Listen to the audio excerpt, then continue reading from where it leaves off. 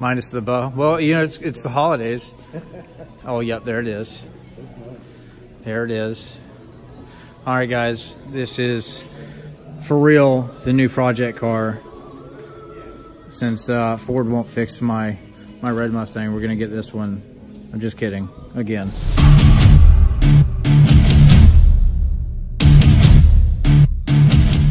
All right, so we were looking at this PP2 here, and I'm a big fan, but we love these wheels. So LMR just came out with these wheels, and we're discussing the finish. You know, the offsets are a little bit different. This is a 10.5 by 11, 305s all around, 30 tall tire. And in person, they don't look too skinny. I know on pictures and video they do, but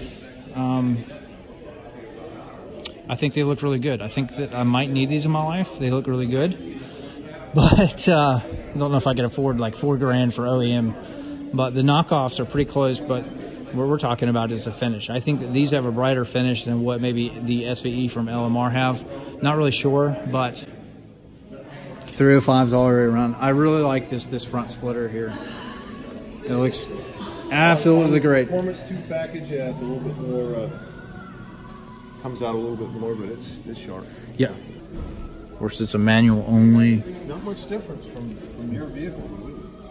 This is a very awesome. I kind of wish that they would have given us the option for the spoiler. As I like the PP1 spoiler, you know, on this with the more aggressive lip, I think would have looked really good. Is a little bit more of the traditional. Yeah, it is. It is. And I guess it's there for some airflow too, just to streamline it a little bit. A lot of people don't know about like aerodynamics, but you can have a fat front end, but if it kind of tapers, the more tapers in the back, the more it slips through. Like the Ford GT. Especially with that dam, where that air dam up front. Yeah, and it hunkers it down a little bit, yep. But that was a big part of like why they developed the Ford GT like they did in the back, or it kind of like teardrops. Just makes it so much faster, but yeah, the width is good. You know, this is something, yeah, I'm very jealous of that, is how these poke a little bit. You know, my PP1 wheels, they sink in, but these poke just a little bit. Especially on the front end. You'll see them a lot more. So that is how that looks. And it's not a wide body. No, same body. Same body. That would be the only difference. You know, and that's basically it with Shelby American, with the wide body. Yeah. And this is this car here. It's a 401A. Has all of these options here, and that's about the same sticker that I paid for mine, and I think it's worth it. I know a lot of people cry over $50,000 Mustangs, but you got to think about the technology that goes into them. If you want a stripped out race car, you can do that. You can go buy out there, and you can certainly buy, you know, a cloth interior Mustang, and you rightfully probably should if you're going to change all of that. But I think if you want something that's just ready to go, this might be your animal right here. It's already got a bow tie on it. It's ready to be picked up. It's ready. Somebody needs to buy this. Well, the term is you get what you pay for. You get what you do. You get what you pay for. Yeah, I need these wheels. I like this. I did the MMD splitter on mine. So without bolting anything down right now, I can already tell you that everything is going to be, once it's bolted up, an OEM fit and finish. This looks really cool. Very impressed so far. And I'm still a big fan of the OEM piece. I think it looks just a little bit better being two-tiered up. That's you, buddy. Is me? Yeah, he's taking pictures. Is that you? Is that your car? No. I have a red one. Huh? This is red. Mine is red.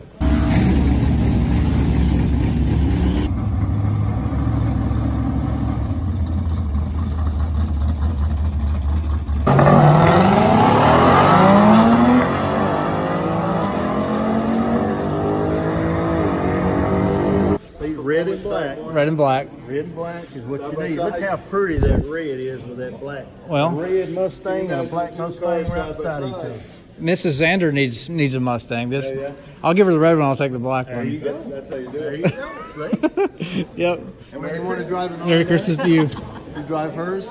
You want to drive your standard. And it's a stick shift. Everybody thinks I can't drive anymore because they have an automatic. It's a stick shift.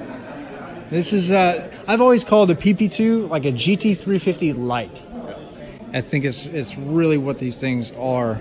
There's some separation between them with the cooling and stuff that you have for the track that the GT350 has, but more accents too on the inside, so you kind of with the white stitching. Yeah. So that actually kind of pops a little bit. Yeah. With the bullet, you got the green stitching. Yeah, and you're a big Bullet fan. I'm a Bullet fan. Yeah, you like the wheels and the badgeless design. Yep. You know, you can't delete those. You'll still have holes in the fender, but you can put black badges on it. It will look really good. And I love the Highland green. The Highland green, yeah. I love it. And that's exclusive to the Bullet. Yeah, they're pretty. But you want a track toy that's got blind spot monitoring, all that? This is it. It is locked up, so I like it. If I didn't have mine and I wanted a stick shift, this would be it. I wouldn't even. Here's something else too. Is I would choose, me personally, would choose this over GT350. Yeah. Because price. But there is a big difference in your price with the GT350. Yeah. Of course, it's numbered, it's badged, it's limited production. You have, you got a couple color options, decals, but I kind of go in this direction. A big reason though for me is technology. Yeah. The 350 is cut down because it's a track monster.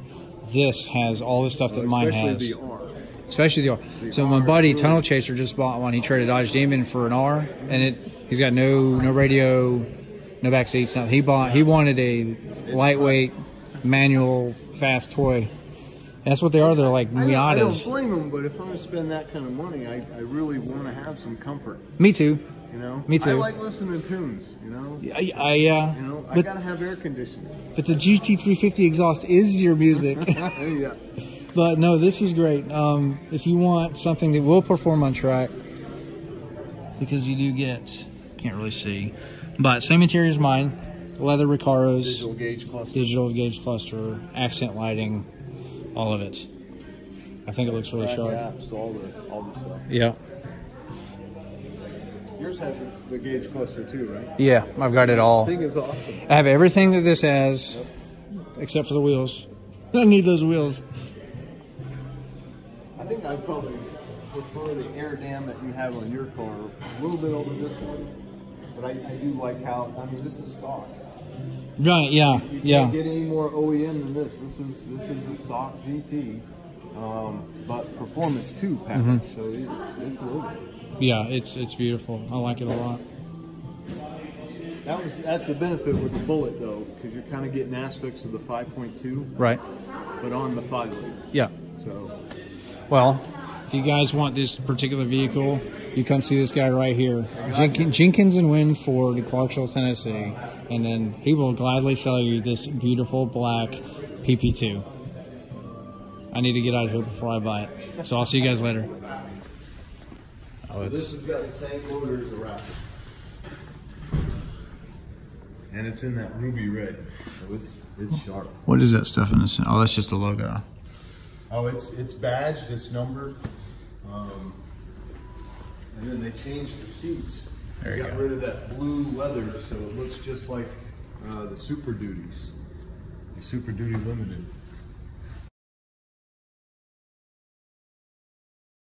Gloss is just so good, so smooth. Yeah, I'm a big fan of the gloss too, but something is coming. Something is coming, guys.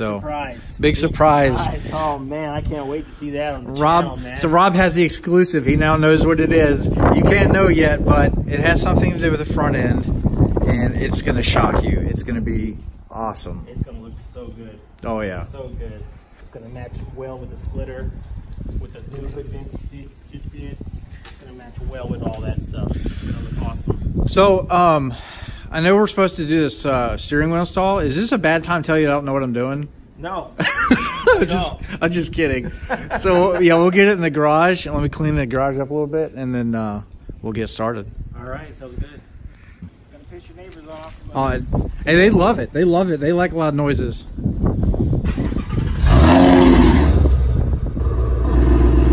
Oh, yeah. I'll give you a lower end, and then I'll give you a higher end. That's good.